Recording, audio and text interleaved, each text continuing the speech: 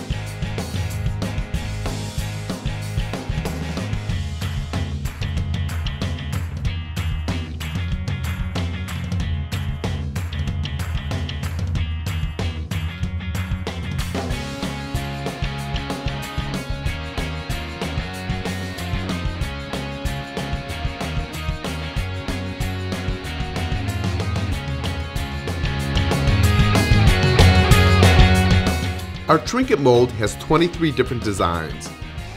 It measures 3 3/4 inch by 7.5 inches. For reference, a quarter is about the size of our mushroom. A dime is about the size of our daisy.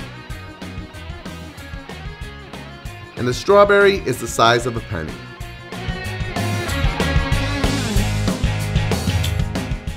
To make our mod melts, we're going to use our mod melter, our mod melt sticks, and our trinkets mold, and we're going to show you how to do that right now.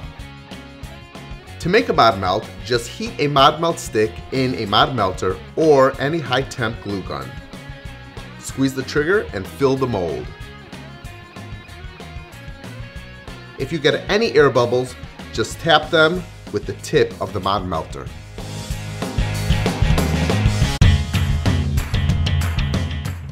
You want to let your melt cool for about 7 minutes. Then just pop them out of the mold.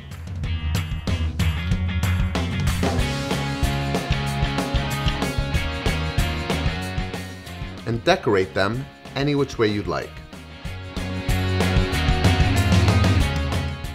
If you have any excess melt around the design, just use detail scissors to trim away.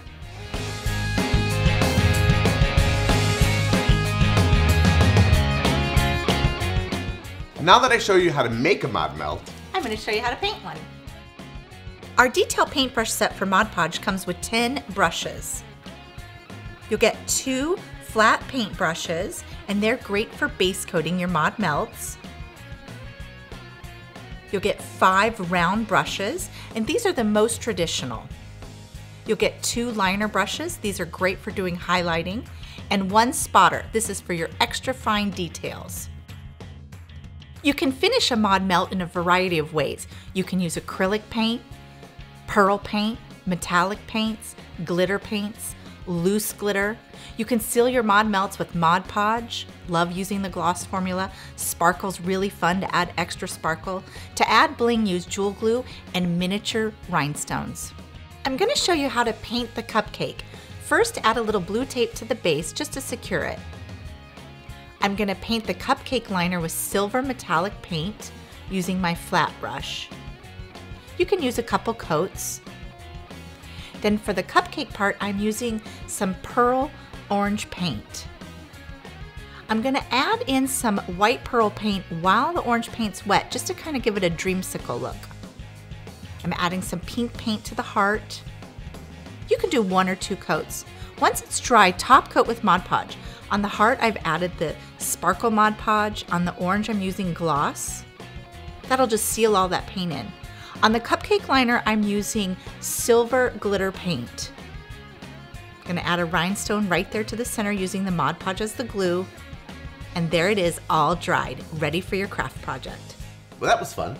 Well, I can think of about 1,000 things I want to make with those cute little tiny mod melts. And I'm thinking of lunch.